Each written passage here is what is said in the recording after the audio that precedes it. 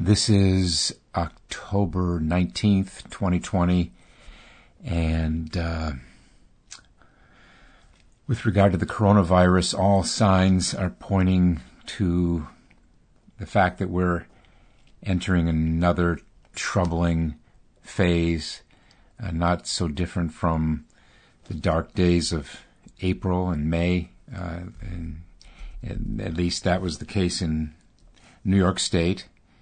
And then things settled down in New York State, and things got a lot worse in other parts of the country, and now it seems that things are getting worse here again, and in other parts of the country as well. So I thought I would just pause and look hard at what we're facing, because the key thing is to be aware. That's always the name of the game in this work, meditation, the Dharma, is awareness.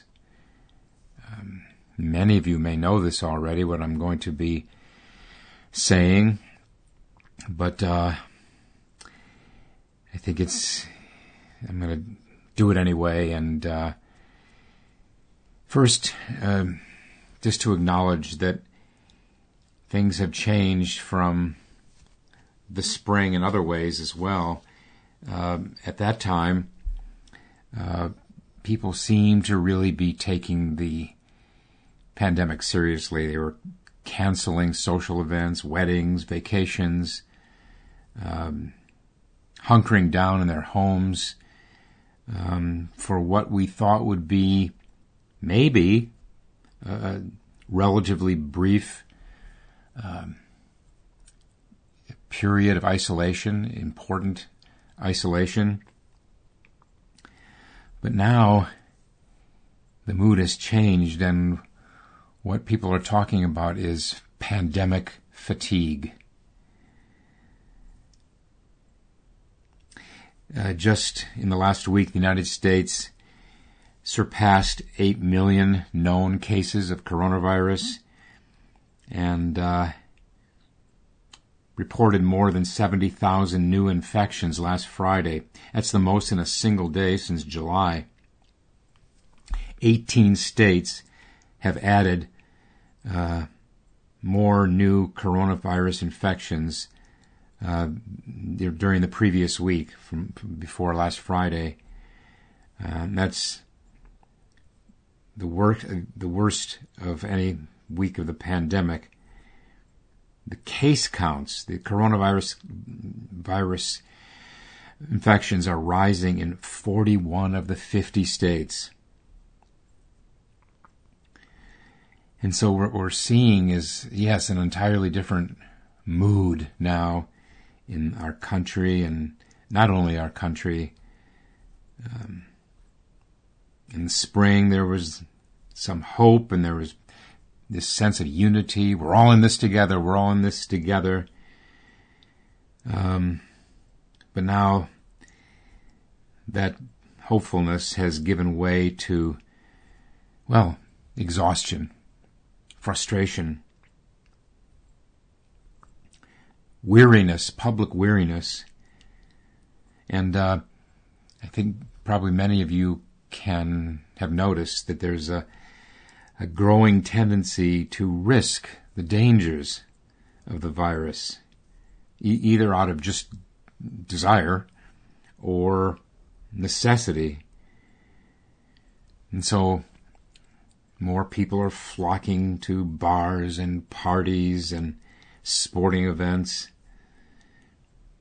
But not only that, but millions have to return to school or to their workplace, as we're all trying to resuscitate our economies.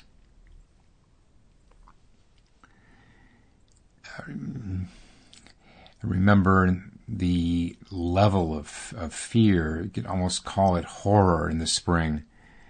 That we don't have. We have learned some ways to cope with this. Not that everyone is following those ways, but now there's this odd mix of resignation and heedlessness. People are losing patience.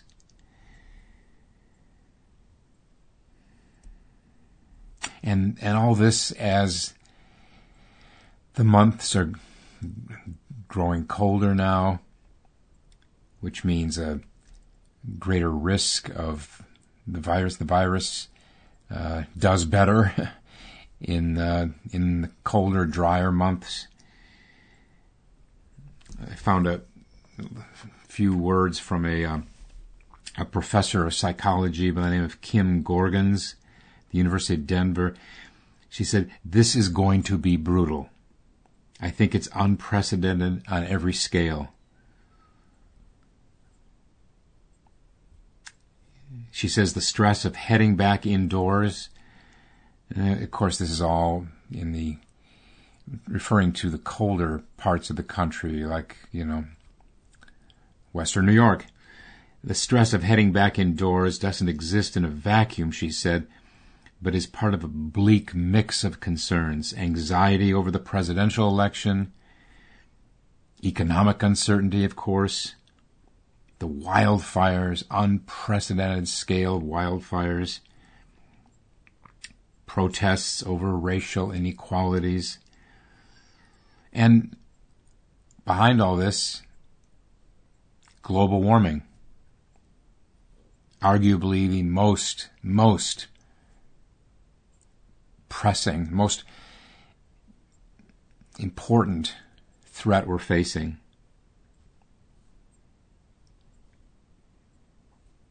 Another psychologist said, all of us in every circumstance are dealing with the cumulative toll of 6+ months of the pandemic. We're moving from sprint mode to marathon mode, she said. She specializes in anxiety. And that she added that since these stressors tend to pile up over time, we'll be going into the winter feeling depleted and exhausted.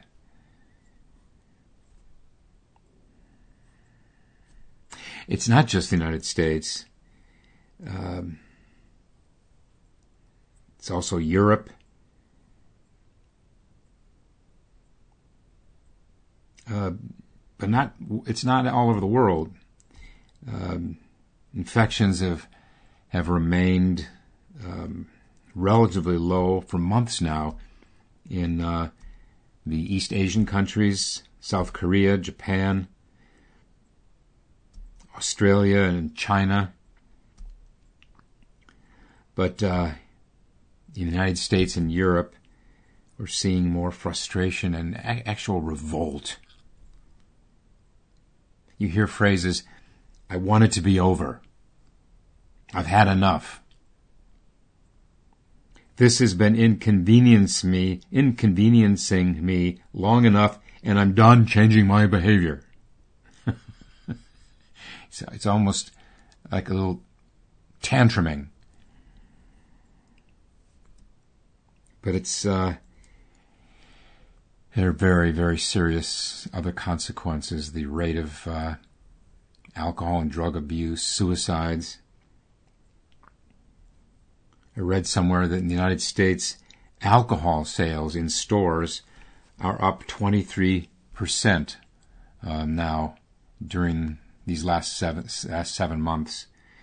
That may be because so many bars are closed that people are buying more alcohol in the stores rather than in the bars and restaurants, but still 23%. And so much of this could have been avoided if people had been more disciplined about wearing masks. Social distancing and wearing masks. It's not complicated. And I think many of us remain confounded at the resistance, the belligerence about wearing masks, of thinking one is entitled to do as one pleases.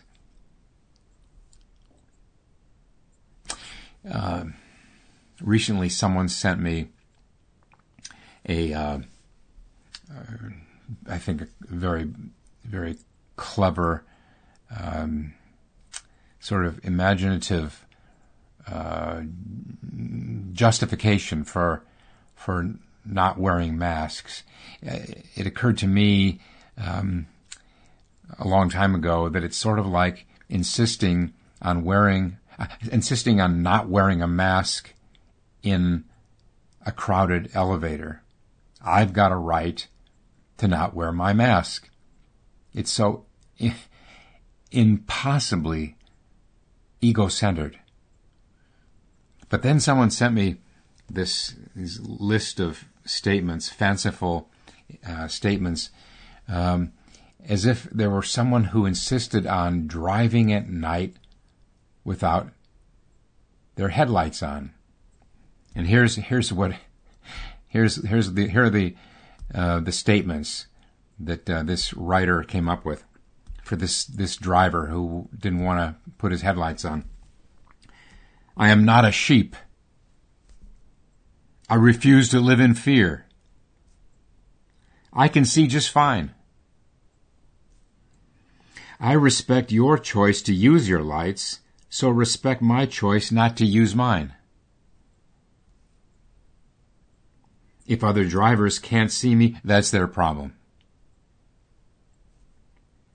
It may be a law, but it's unjust and infringes on my constitutional rights. Here's another one. I have a medical exemption, and you're not allowed to ask about that.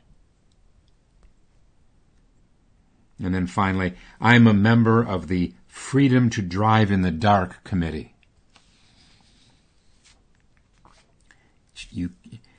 It's just mind-boggling.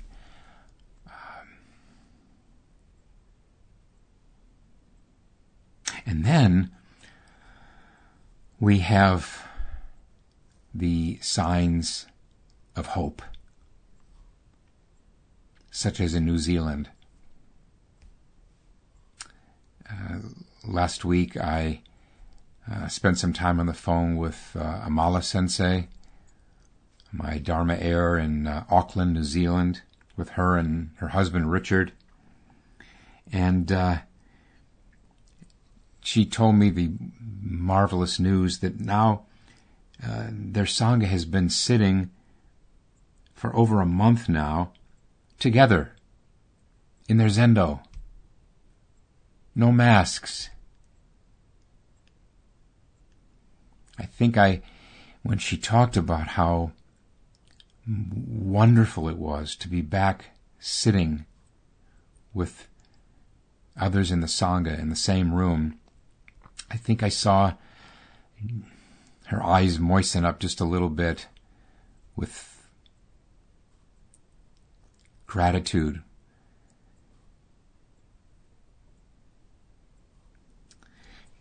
I think we mentioned in a Sangha email that we're starting to talk about what it might take to reopen very cautiously, very cautiously. That was before this recent uptick in numbers in our own Monroe County. So we may have to retreat again and put it on the shelves, these plans for reopening. How wonderful it must be in New Zealand, where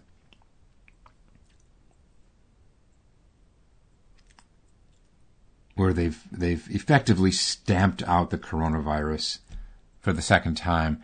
The first time was in the spring, and then some rascal who was in quarantine. What they do, and they still do this now, is for people entering the country. Those people have they're required to quarantine for 2 weeks in a certified motel at their own expense. But this guy found a way to squeeze out of the fence around the motel and then started a whole new round of community spread. But now they're clean again.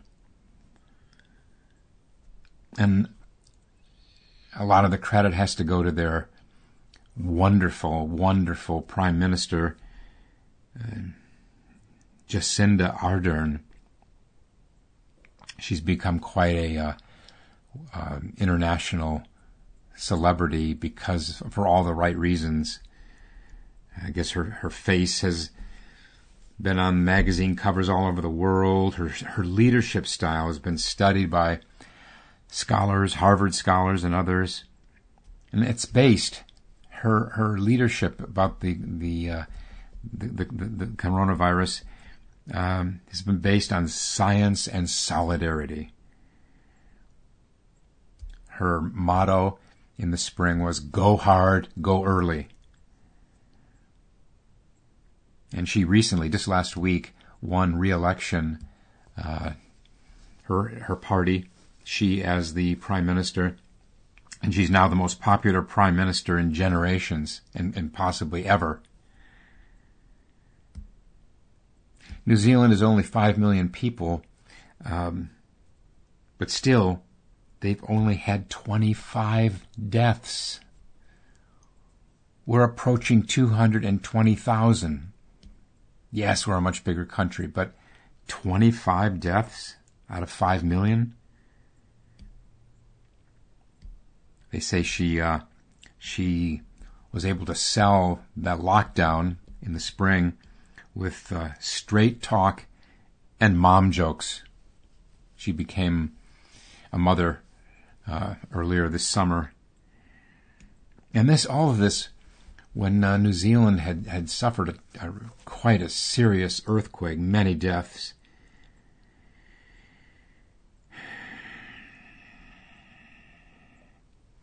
Amala Sensei is at her next session coming up before long. She's already decided to try giving Doksan in kind of a hybrid system.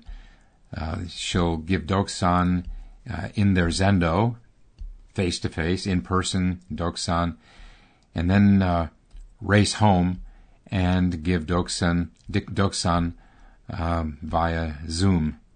It's just what I had been thinking about doing sooner or later. Once we reopen to some extent, is yes, to be able to give Doksan at the center, but then add to that Doksan by Zoom for out-of-town members and others.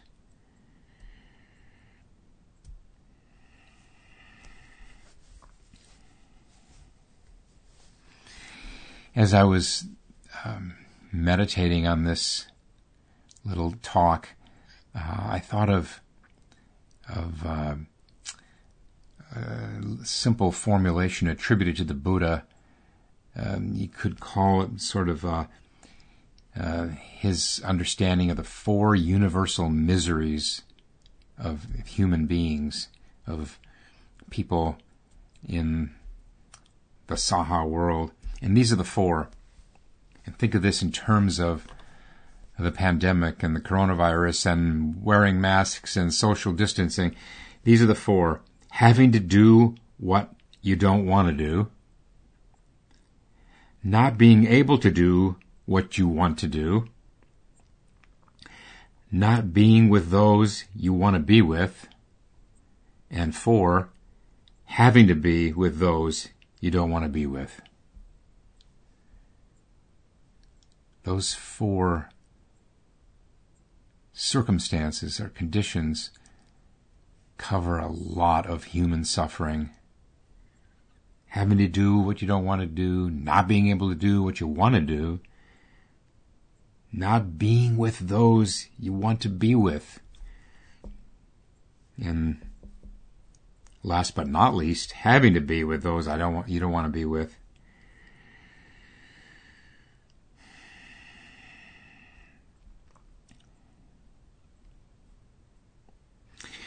What distinguishes the New Zealanders and, yes, the Chinese. The Chinese, I just heard this morning, China may be the only industrialized country that will be able to report an actual growth in their economy. So yeah, the Chinese, the Taiwanese, South Koreans, what is it that distinguishes them? Well, yes, compliance with government orders, but the willingness to exercise self-restraint, self-discipline, self-denial. These are traits of character. I think it was Yasutani Roshi who said, Zen is the perfection of human character. And these traits we see in the national scale and these other countries are all qualities that we have potentially different degrees that are developed through Zen practice. In sesshin and outside sesshin. Stamina, emotional stamina, fiber, perseverance. This is where the rubber hits the road. And how many of us could have even thought of this even last fall, that we would be facing circumstances, global challenges that would require us to come forth with these resources or suffer the consequences, as we are in this country and as they are in Europe.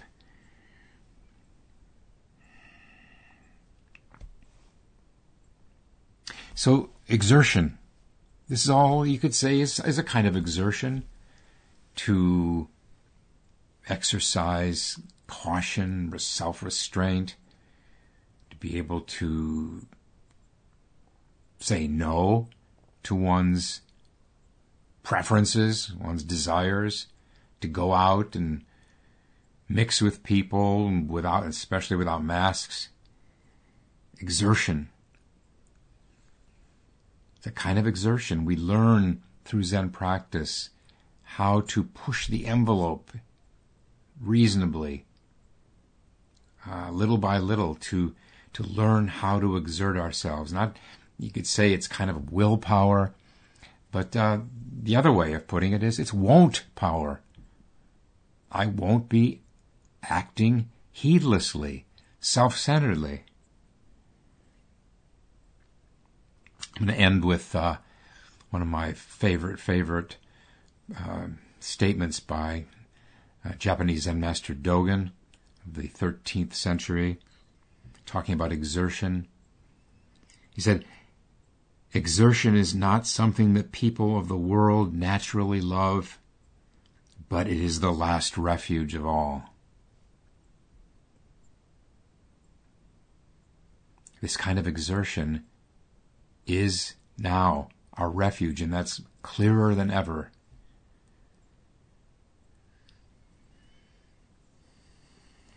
Thanks for listening.